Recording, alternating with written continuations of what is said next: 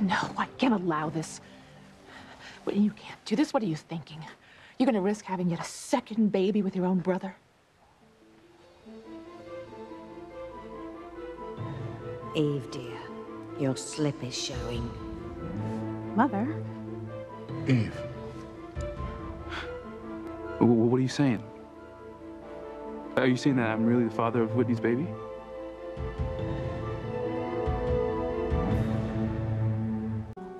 What happened? Well, Chad was pressing Whitney to consider his idea of a future together when Eve couldn't take it anymore. She erupted, and she misspoke. How so? My mother just said that Whitney couldn't be with me because she couldn't risk having a second baby with her own brother. What? And it sounds like Eve is saying that I really am the father of Whitney's baby. Oh, my God. Bloody hell. I really wanted that cup of coffee. Oh, thank you, my darling. Excuse me. It's not true, right? Is Chad the father of your baby? Fox, Chad, please, just relax. Eve simply misspoke. Are you sure? Well, yes, she was understandably upset because Chad kept saying that he and Whitney should be together. Chad, stop asking Whitney to live with you, okay? It's weird. No, never mind that right now. I want to know what my mother meant.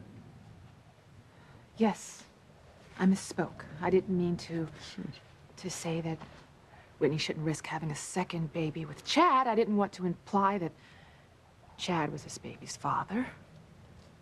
I just meant that Whitney shouldn't take the chance of having a second baby with Chad because it would be horrible. It would be ghastly.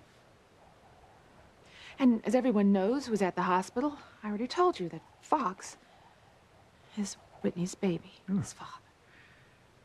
And Eve wouldn't lie about that, now would she?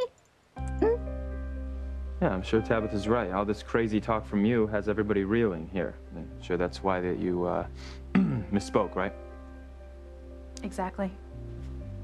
The hell's the matter with you, huh? You still want to be with your sister? You know, it's not just me. Whitney wants to be with me, too. Ask her if you don't believe me. Yeah, I think I will. Listen, we need to talk. You know what, if I could just have a minute to myself. Tonight has been so stressful, okay? For the last time, son, living together with your sister as a couple is wrong. We be platonic. Well, initially, perhaps, but as Father Lonigan said, eventually the desire to be together as a man and a woman would win out. Father Lonigan is celibate. I will be, too. Father Lonigan is not in love with a woman, Chad. You are your sister, and it's wrong. No, what's wrong is being kept away from the woman I love. But people who don't understand that Whitney is the one who's in love with me.